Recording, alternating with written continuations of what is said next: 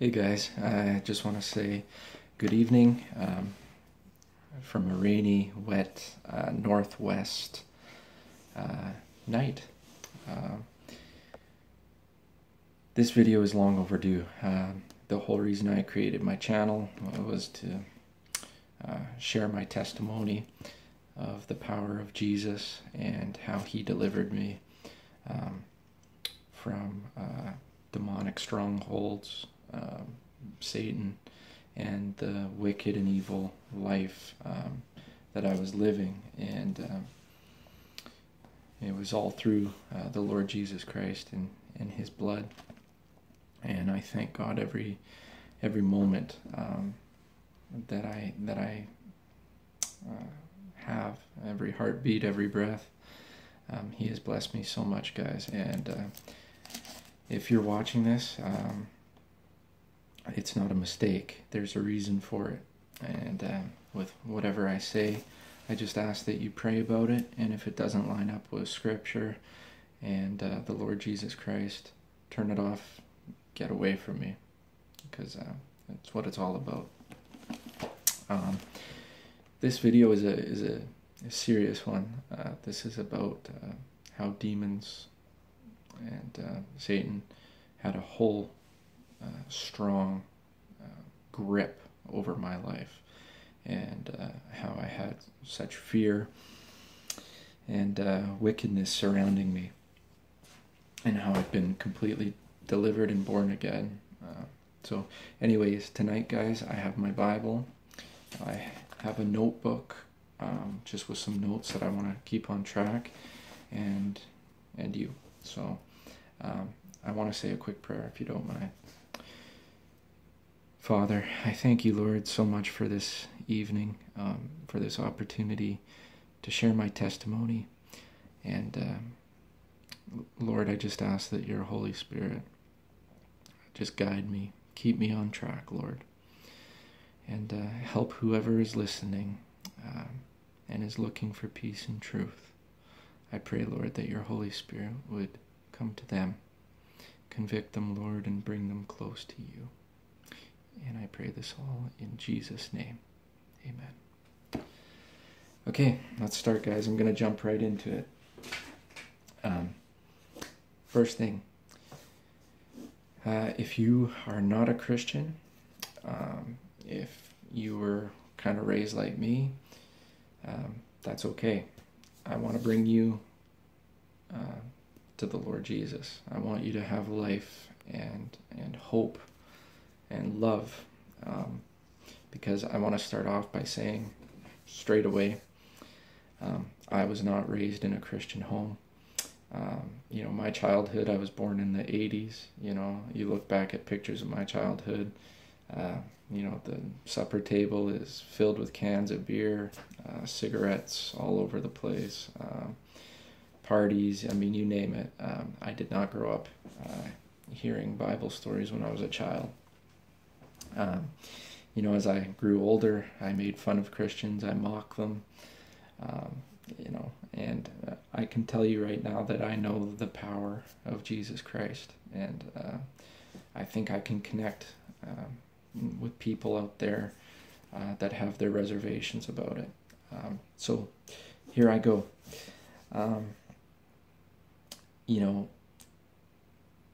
I stumbled into Satan's path as a young adult.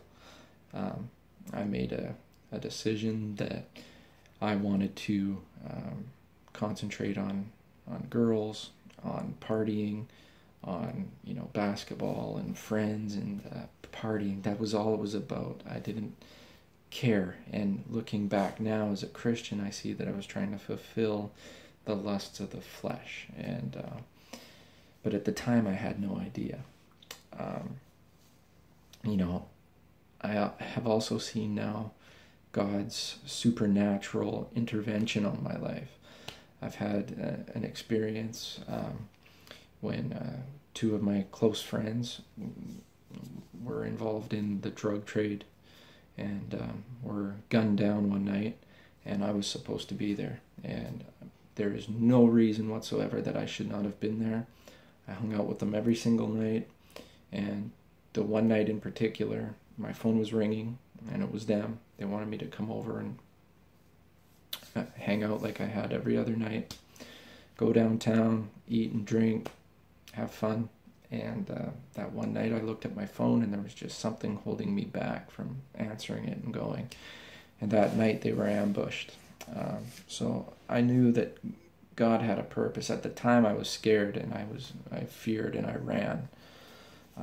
I fled, and I, dove directly into alcohol and drugs. And this was kind of the start of it. I was always what I thought a good kid,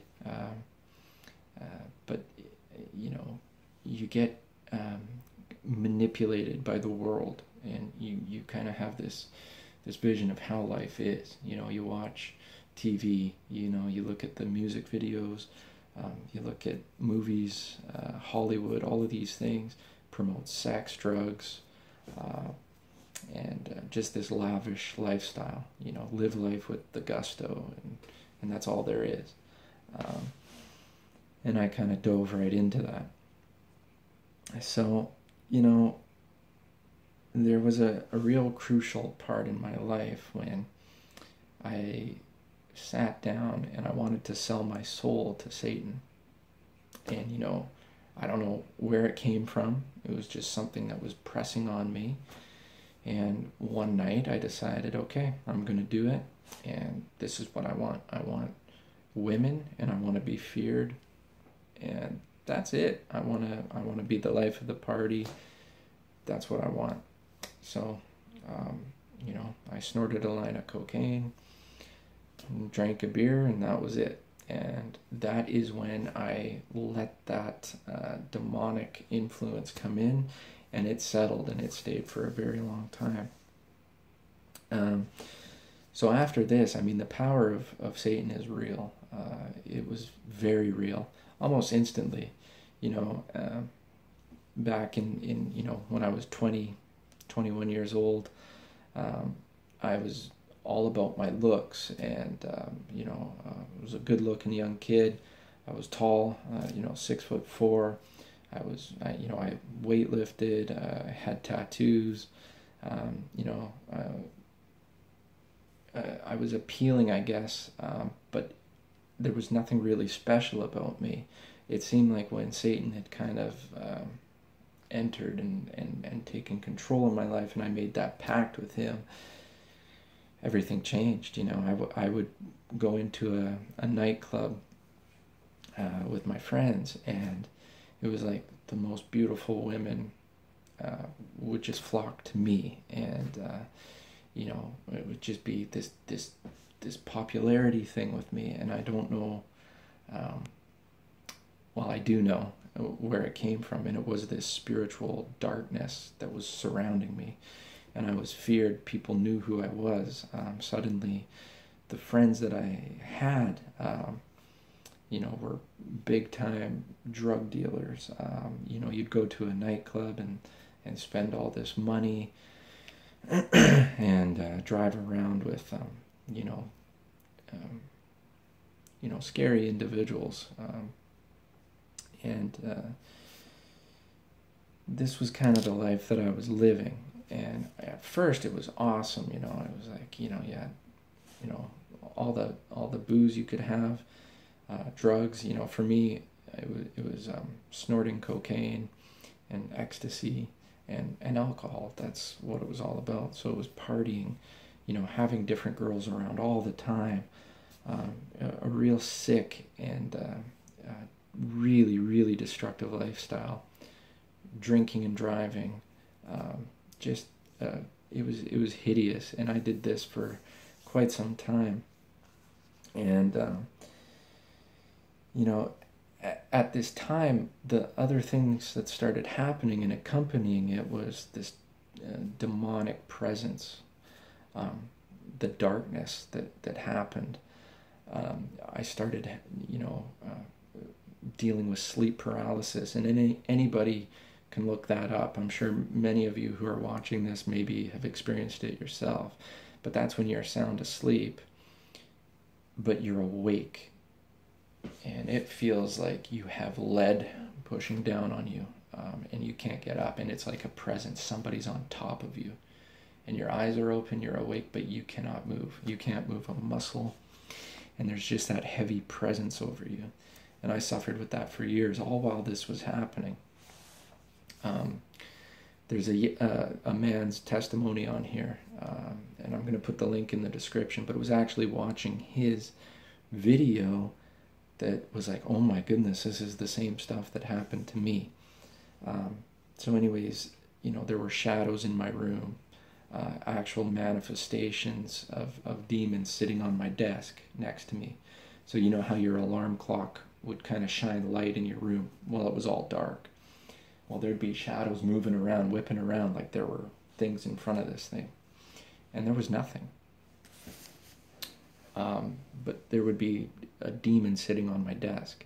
Slimy looking, evil thing, wicked eyes, staring at me while I slept. And, I'd open my eyes, I'd look, I'd see it, and I'd kind of close it, and it's like, okay, you're crazy. And, I wasn't on drugs at the time, and you'd look over and it was there. You'd close your eyes, roll over, and it's like, oh man. You'd turn back and it's still there looking at you, and you could see it move and look at you, and just very creepy. And it kind of reminded you of Smeagol from Lord of the Rings, that hideous looking creature. And it was sitting there just staring at me. And this happened, and it wasn't just an occasion here or there, it all the time. I'd go to sleep, and this would happen. I'd wake up with physical bruising. Like, I'd wake up, haven't slept, bruising on my face, on my chest. My stomach would hurt, my legs. It was just like I was in a street brawl.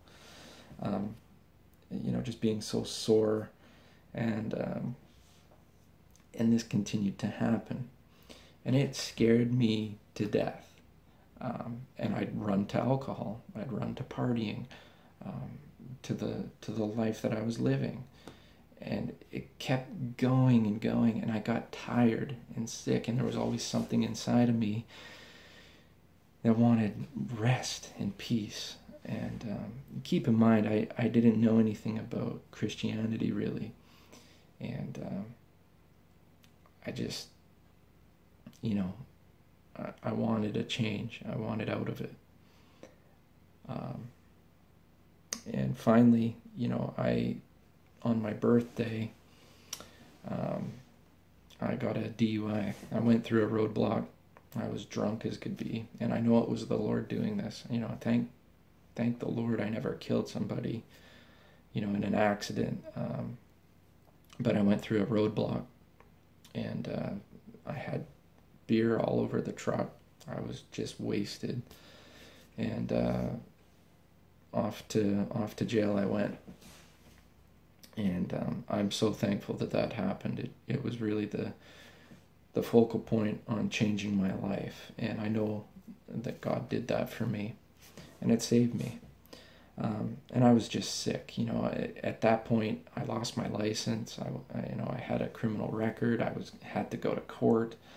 And I was just this young, good-looking kid. I didn't want all this mess, and I felt like a real loser for the first time in my life. And, realistically, I was for a long time.